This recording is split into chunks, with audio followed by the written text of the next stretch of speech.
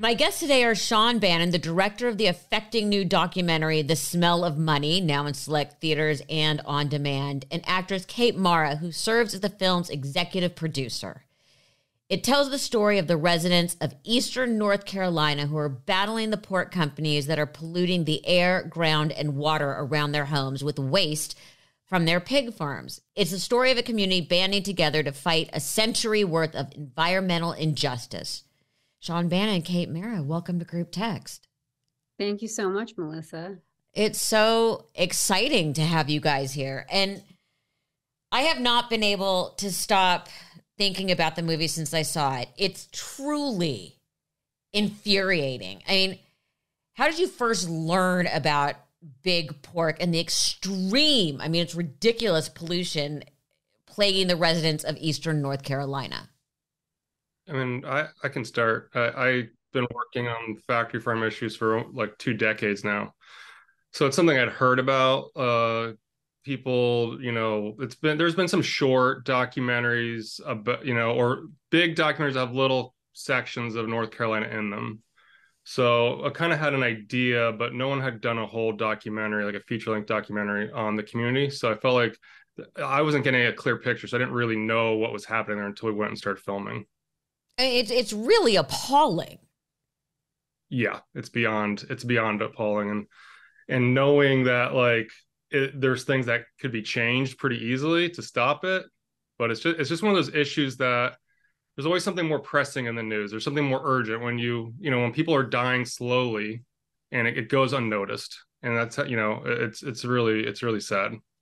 Yeah, to me, when I first watched this documentary a few years ago, when Shawn sent it to me before I was involved, it felt like, I was as shocked as you are, Melissa. It felt like this horrible secret, that only certain people know about. And I felt so blind by the whole thing. And I was so ashamed that I didn't know that this was happening to our neighbors and to so many people. And so for me, that's why it's so important to get this movie out there, because I just feel like there are so many of us that are completely unaware of it. And it really does, it makes you want to do something.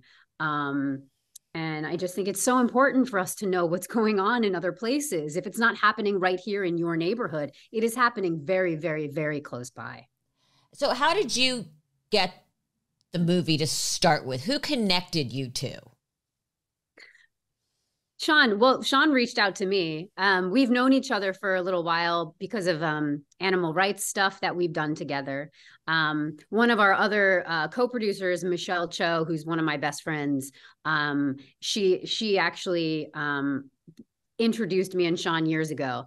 And he sent it to me because and Shawn, you can correct me if I'm wrong, but at the time I remember he was just sort of showing it to friends to, I think, hear opinions and get some feedback. And so there was, I didn't feel like there was any sort of, it wasn't like, will you be involved in this? It was purely, this is what I made and what do you think? And I personally just could not, it still is so incredibly haunting to me.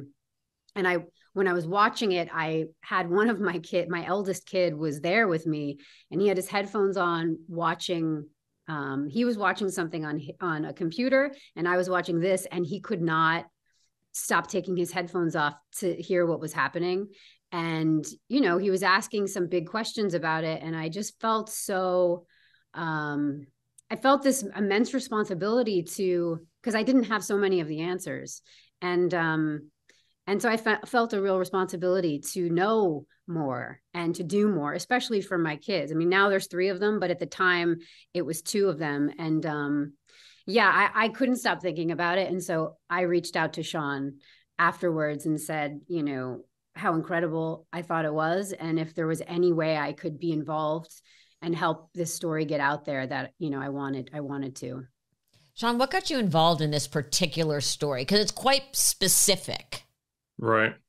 Knowing about this issue, but our other producer, Jamie Berger, is from North Carolina, and she did her thesis in college, about the impacts of factory farming. So She had so much research already, but we really didn't know if people would talk to us. Like when we decided, we piloted a bunch of ideas for making a documentary because we had made a few shorts together that were pretty successful, and we didn't know if community members would speak to us or be open to that. And we really wanted to be careful. Like we knew that people were living in really horrific conditions and had very serious, there was very serious threats against people's lives and their livelihood and their jobs. So we just took our time. We're patient, went and connected with people, and people were open right away. It was surprising. Some people were open, and then some people, it took a year, 2 years for them to get really comfortable with us. Really gaining trust was challenging because everyone's like, what are you doing? Like, what are you doing here? What are your intentions? And we couldn't really promise that we were going to get to where we're at now.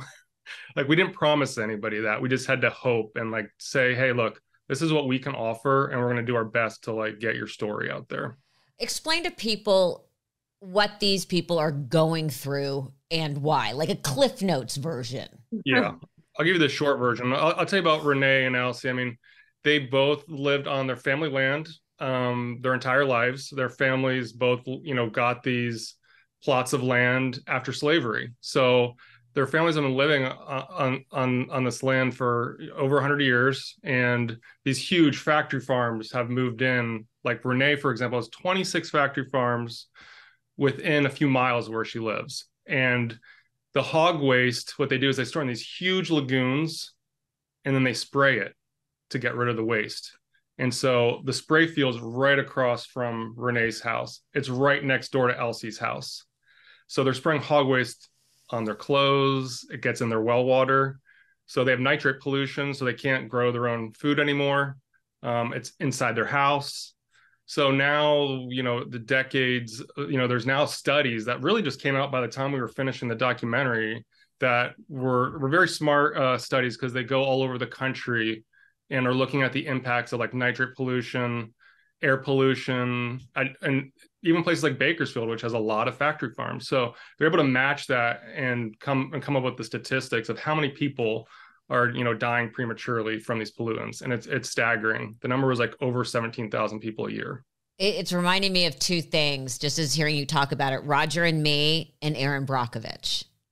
That's yeah, right. Everyone says the Aaron Brockovich connection. Yeah, because it's the issue affects all of us. Oh yeah, it's everybody, and it's about when human beings are robbed of the most fundamental human rights, right? And so how can it not affect all of us?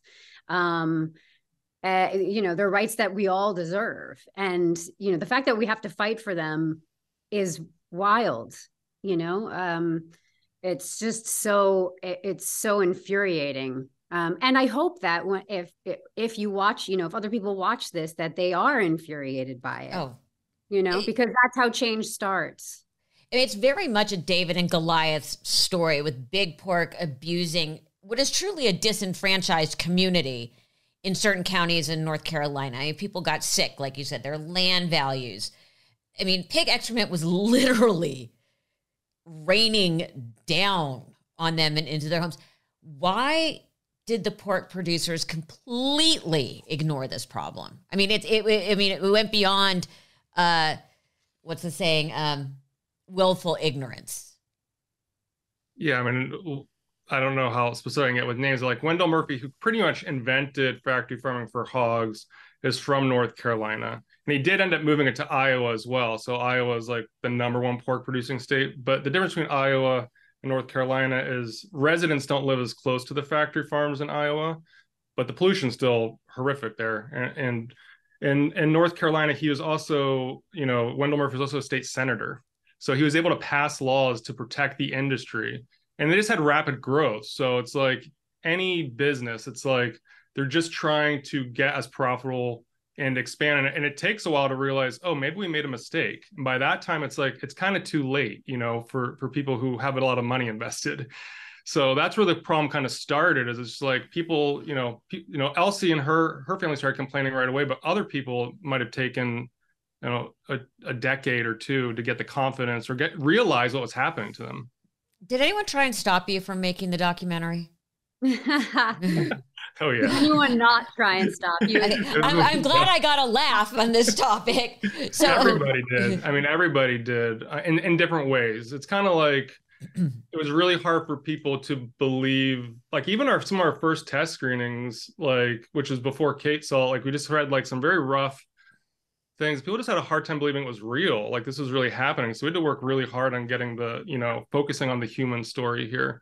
But funders, we couldn't really get funding for it until after we had a good edit of the movie, because people just didn't think it was, oh, you have to focus on this or that, or they wanted to focus on the lawyer story. We wanted to focus on the community voices and their stories and not make it about like, this supposedly heroic lawyer that comes in and saves the day, because that's not what happens there. It's really this community that bands together and has been fighting this issue, and they're going to continue to fight it until things change. How did you fund it? So we did it through IDA, the International Documentary Association, and that's what was really cool. So people have sponsored the movie. So it's just kind of like a nonprofit movie to some degree, where it's like everything's by, we've had environmental groups. One of our biggest sponsors is a human rights group, and then animal rights groups. So we have been successful in kind of joining all of these groups together, which is really cool. And people talk about being afraid for their lives. I mean, Kate and I face a lot of scary situations just living in LA in general. So, but people actually talked about being scared. Were there threats? Yeah, and it's always not just the direct threat. Like, for example, like Renee, almost all of the farms around here are owned by law enforcement. So who do you complain to if someone's spraying hog waste? You have to go speak to the law enforcement, I would guess, but then they own the farm. So there's that kind of threat. But then they also, like, if she's vocal or if she's outside filming, they come and film her. They have security cameras on their sprayers, so they're watching her house.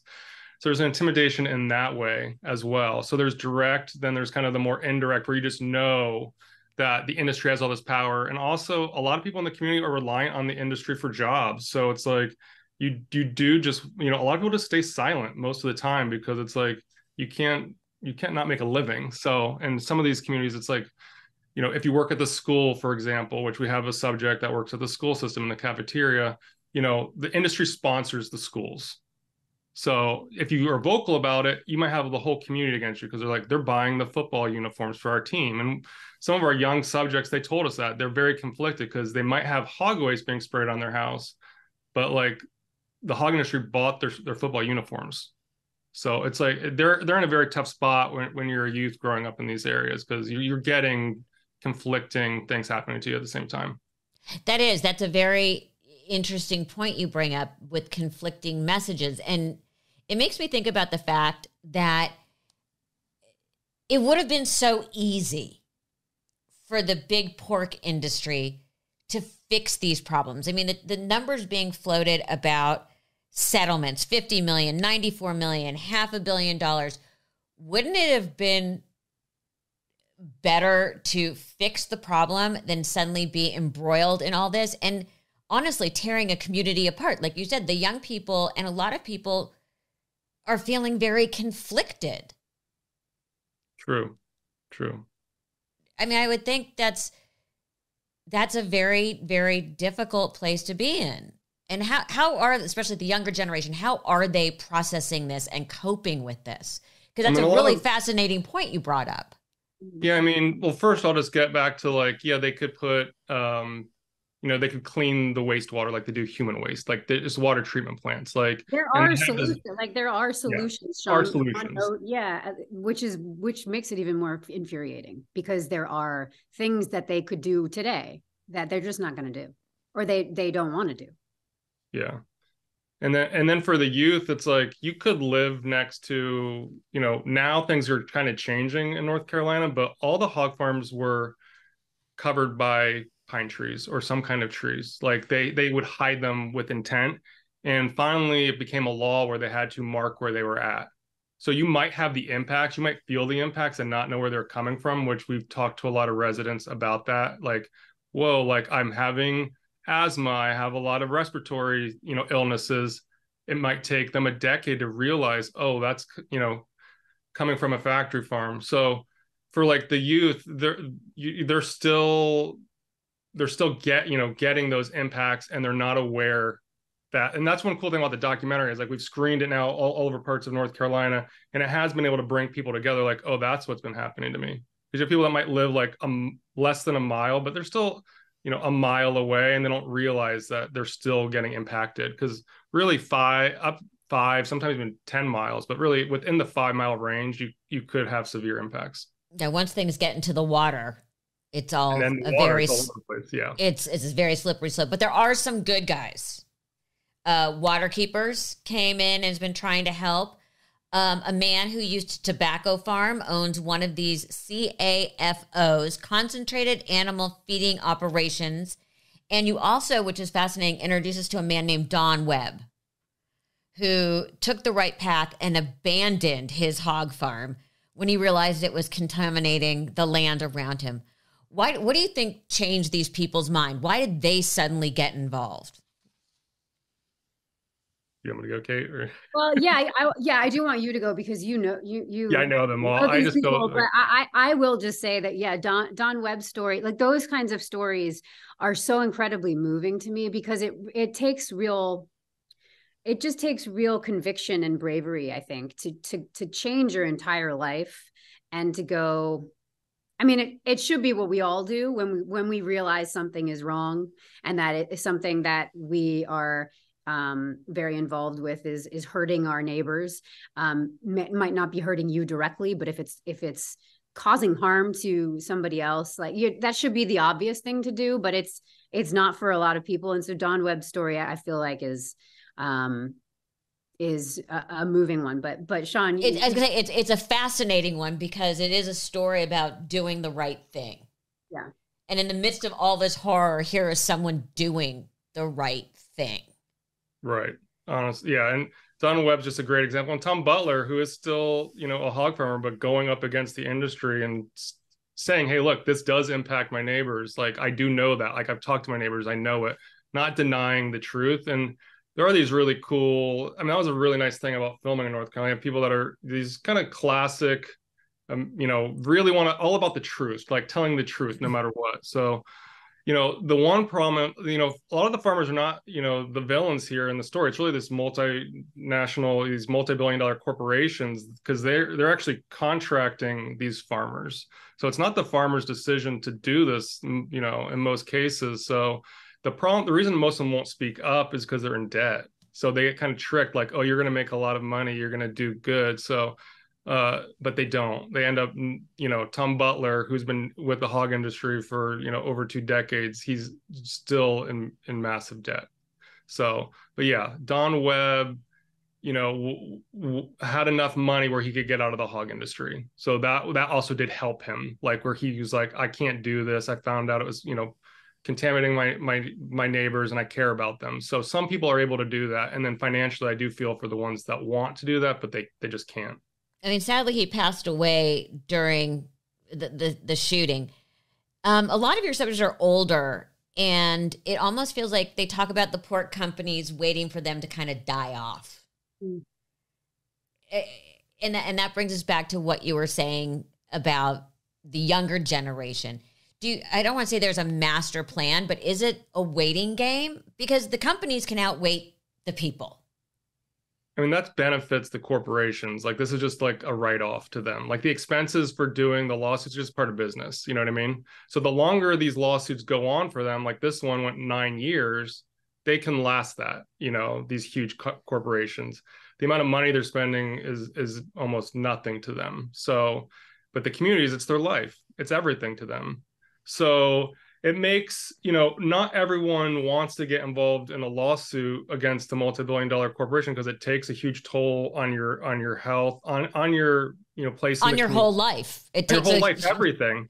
Just being a filmmaker and having to, we thought we were coming in at the end of the lawsuit. It's now we're almost 6 years later, of course. So it's like from when we started shooting. So you start to get a sense of what that's like for the community, just to wait and wait and wait, and to know, like, you're working on this lawsuit, but then you also have to work on changing the issue too. So it's interesting to see, like, it's one strategy of many strategies that the community is using to improve their lives. And if that wasn't enough, just when things couldn't get worse, the area had flooding from Hurricane Florence, COVID. But what's interesting is you connect food manufacturing in the U.S., these sort of devastating events, you draw a line to China. What caused you to look at that? I mean, we didn't get too in depth with that. It's just the fact that Smithfield sold to China. Like, it was just the thing that happened during this process. So it was kind of eye-opening that, China decided to buy Smithfield. And for them at the time, I don't know if it still is, it was like cheaper to produce pork or, more resourceful to produce pork in North Carolina than in China. So it's just interesting that happened. But yeah, it's challenging for the people in the community to realize that they're getting impacted for exported products. Yeah, it is challenging. Kate, you have really thrown your name and your voice, as has your whole family, behind this. Yeah. Have you been did you start sending out screeners to your friends and your family? And it feels very grassroots, but it feels like you're kind of the engine behind that. Well, I mean, Shawn's been working on this for so long, and it's really, really hard for any documentary to be seen these days, specifically, unless they're a really specific kind of documentary. There are so many of them that are out there that either can't get a distributor or just people don't know about. And so with this, we thought, and we are still doing this, is that just sharing it with everybody, and then hopefully they share it with other people that they know, et cetera, et cetera, et cetera. And the documentary is so moving, so it's not hard to show it to people and then get the reaction that ignites the fire in them that's already in us. But yeah, my sister and my sister Rooney and Joaquin watched it a while ago, and they've been incredibly supportive. A lot of my other friends who are in the industry, who have a voice, have also been incredibly supportive, not just now when we're trying to get it out there, but also in the early days when Shawn was showing it to friends and family and, just wanting feedback on what was working and what maybe needed more clarity. So many incredible people really stood by us and took the time to watch it and give their incredible feedback. David Oyelowo is one that I always remember when we showed it to him, Shawn. I felt like his notes and his thoughtfulness were so, I think, important to us. 100%. Yeah. And we're so grateful for that. Was it surprising to you how many people actually took the time to watch, give notes? I only sent it to people that I knew who I knew wouldn't just go, yeah, I'll get to it. So a very tight control group. Yeah. But it was crucial. I mean, it was crucial in the movement of the movie. Like when David Oyelowo watched it, like I pretty much, was, well, I don't want to spoil the movie, but it was at a very tragic time in the movie making process.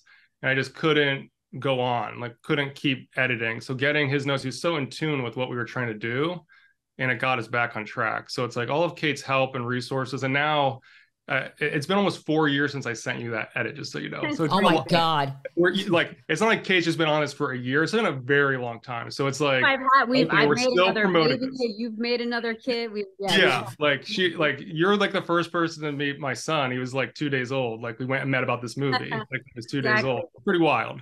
So it's like, we've been working on this and collaborating on this for a very long time. So it's been a lot of effort, a lot of, just putting yourself out there. I'm very, very grateful, Kate. So thank you. You know what? Some mega corporations do get it right. Why is it so hard for them? I feel like, and especially this drove this point home, it feels like most of them only exploit communities they know don't have the resources to fight back. I mean, it's hard to say if that's the intent or not, but it's I mean, the one thing I know about some of these big corporations is they look for loopholes. They look for areas that are like more affordable or have like a certain amount of workers at them. So working with a lot of social justice activists in North Carolina, you kind of get like, the indigenous communities are often targeted. Then it's like, the historic like Black communities were targeted, and now it's like the immigrant communities are targeted. Like they're always looking for places where they can get, the most inexpensive workers, and it happens to be in often very poor communities where they can do this. So they might say they don't have the intent, but it doesn't matter if they have the intent, honestly. That's the thing, is it's still happening. How did you know, because you worked on it for so long, how did you know when it was time to yell cut? We're done. I mean, after the lawsuit was over, that's when we thought we were done. Like, that's when we thought the story was going to be over. So we're like, okay, we went to film with everybody and just get their stories. And that's kind of when, a twist happened in the story. And it was just like totally, that's when we're like, okay, we have to keep going. We have to keep filming. We have to finish this. So that was very challenging. So, yeah. Okay. Other than eating more salads, how can we help? Oh boy.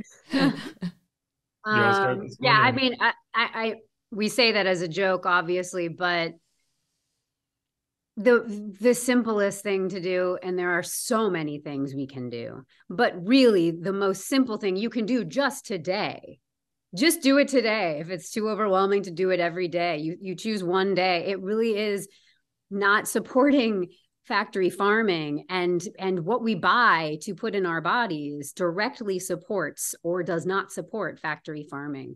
I always find that to be the most simple thing to do, because we all go to the grocery store or we order Postmates, or every day we have to eat to survive. And that is the very first, most simple thing we can all do, because we have control over what we put in our bodies, over what we put in our children's bodies. And it's the simplest thing to do right now. But of course, if someone doesn't want to become a vegan or a vegetarian, then there's 100 other things we could do. Shawn, do you want to jump in there? And yeah. Yeah. The one thing, like working in North Carolina, that really opened my eyes is like looking locally, like what's happening in Los Angeles. We have a lot of environmental justice communities in Los Angeles where certain communities are more heavily impacted than others. Looking there, getting involved with those groups has also been really cool and positive for me. I'm really doing a lot of mental health stuff too, because if you do get very serious and want to change the system, like you do need that kind of support, and you do need to address that. Because I've been vegan for 27 years now. I've been working on environmental issues that entire time. And this movie really did take a toll on me. Like, I was just like, whoa. So the support of our team, the people who have been on, Trayvon, DeRay, Michelle, it's like having all these really cool people, Jamie and Jen, with us the entire time. It's something that you don't always realize. You need to stop and pay attention to what's happening to you too, and like prepare yourself for that. So that's something I've been working on. The other real simple thing, and that kind of the first thing that's taken away from these communities, is their ability to grow their own food.